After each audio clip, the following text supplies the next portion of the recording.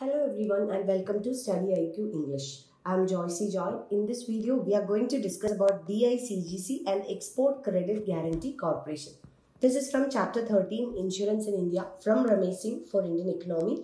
Let's get started. In the last class, we discussed about the concept of reinsurance and we also discussed about the challenges that the reinsurance industry face in India. Now, we are getting started with DICGC. If you remember, in the last video, we have already given an introduction regarding the DICGC. Now, we are going to check the background, the criticism, and also regarding the status of DICGC. We have already seen two important things regarding DICGC. One is that the deposit insurance, that is the maximum ceiling of deposit insurance, has been increased from 1 lakh to 5 lakh. This is one of the major changes that has taken place from 1 lakh rupees to 5 lakh rupees. This is one of the major change that has taken place recently in 2020. Now, second thing is that the scheme, that is the DICGC, it includes private sector banks, cooperative banks, and even the branches of foreign banks in India. So we have to understand that this is not just applicable to the public sector banks in India. But there are certain exceptions. What are these exemptions? Deposits of the foreign governments, deposits of central and state governments, and interbank deposits are not covered under the deposit insurance scheme. Now coming to the background, in 2017-18, the government proposed the Financial Resolution and Deposit Insurance Bill, that is FRDI Bill. FRDI stands for Financial Resolution and Deposit Insurance. Now, this was in 17-18, and the aim of Financial Resolution and Deposit Insurance Bill was to reform the existing provisions relating to deposit insurance and credit guarantee, to make reforms or to bring changes to the already existing deposit insurance and credit guarantee. The major criticism that the bill faced, these were the criticisms.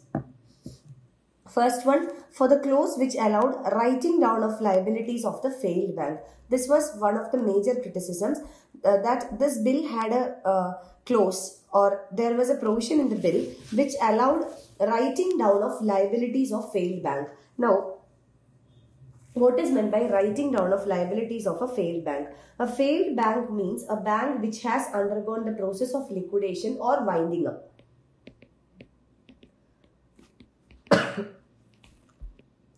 This is a failed bank.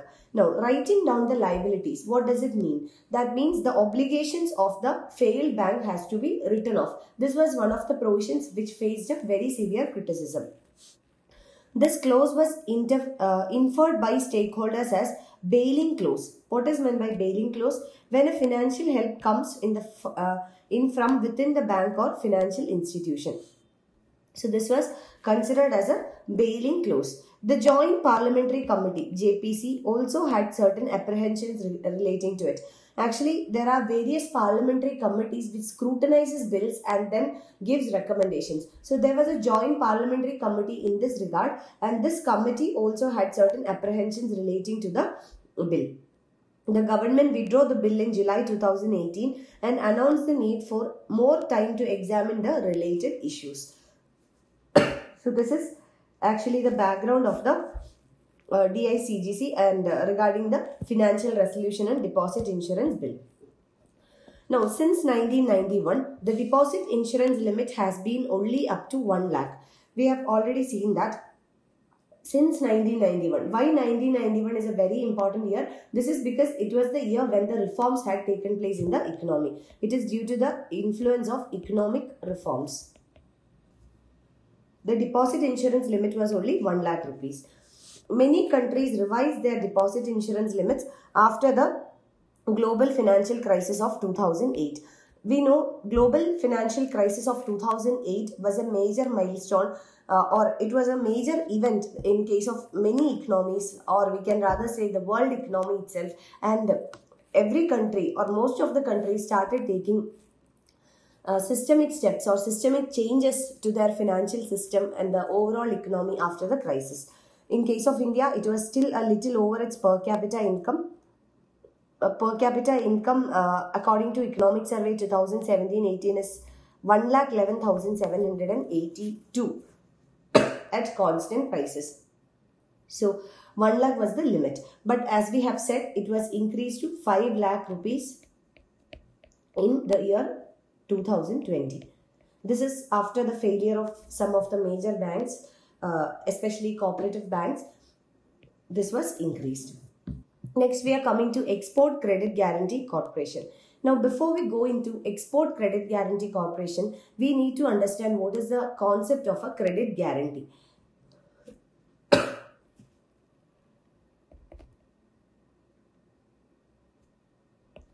The concept of credit guarantee. Now, credit guarantee means that you are giving guarantee for the credit. Now, let us take for example a farmer. A farmer belongs to a priority sector, or we can say he is a member of a vulnerable sector called agriculture. So, farmer is a vulnerable category and also a priority sector.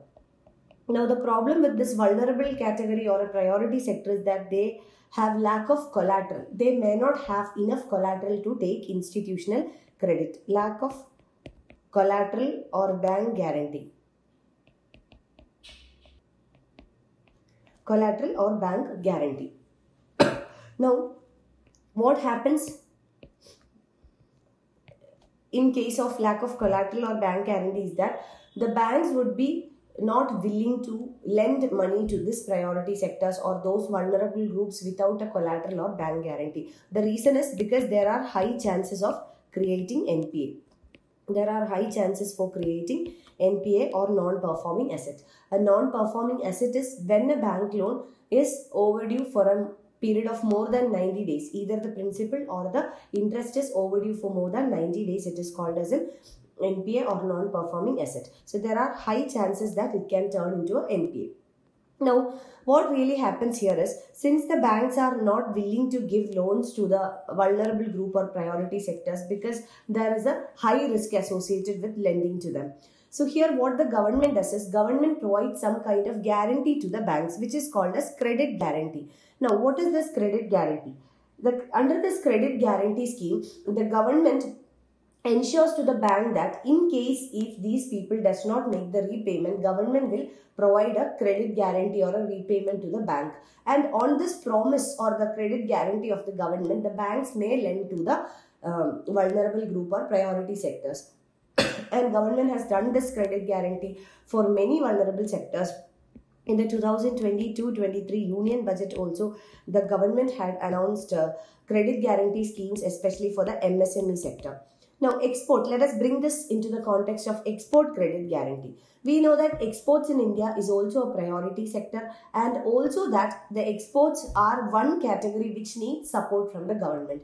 So, export credit guarantee is the credit guarantee scheme applicable to the export sector in India.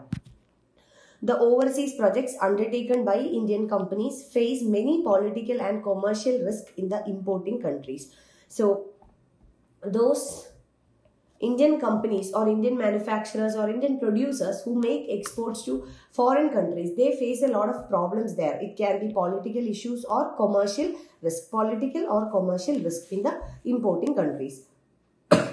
Now, in order to give them adequate credit insurance, the government has set up Export Credit Guarantee Corporation of India. So the very purpose of establishing Export Credit Guarantee Corporation of India is to ensure that the Indian exporters who export their commodities to the foreign countries get some credit support. That is the reason, or in order to cover the credit insurance or to provide a credit insurance coverage, the Credit Guarantee Corporation, Export Credit Guarantee Corporation has been set up under the Ministry of Commerce and Industry for medium and long-term exports. This is the scope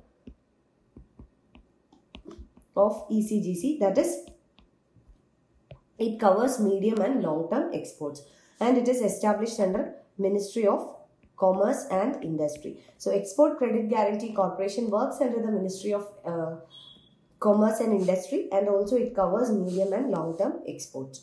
Next, we are coming to the limitations of Export Credit Guarantee Corporation. At times, it is difficult for ECGC to cover pure commercial risk in issues like long repayment period, the large value of contracts, difficult economic and political conditions of the importing country, together with the fact that reinsurance cover is generally not available for such projects. So, this is the limitation for ECGC. That is, many a times ECGC is not able to cover pure commercial risk. Now, what are the examples of commercial risk? Commercial risk examples include long repayment period. For example, an Indian exporter exporting commodities to a foreign country. Now, the importer may not pay the dues on time. So, this may take a very long repayment time. So, such kind of risks are not covered under ECGC. Again, the large value of contracts, difficult economic conditions, political conditions, etc. in the importing country, and reinsurance coverage is also generally not available for such kind of projects. So these are all some of the issues faced by the ECGC, or we can say limitations. These are the limits or the boundaries for the ECGC. Many times such projects look necessary considering the economic and political relationship of India with the proposed importing country. And it means that in the absence of credit insurance cover, the ability of Indian exporters to go for such exports remain hampered. So it is very important to have an export coverage for those industries or for those companies or entities from India. Many developed economies, in many developed economies, such projects are covered and underwritten on government account. So this is the model that many of the developed countries follow. So this is about the Export Credit Guarantee Corporation and also about the deposit insurance. We'll be continuing with this module in the next video. Thank you so much for watching. I wish you all the very best.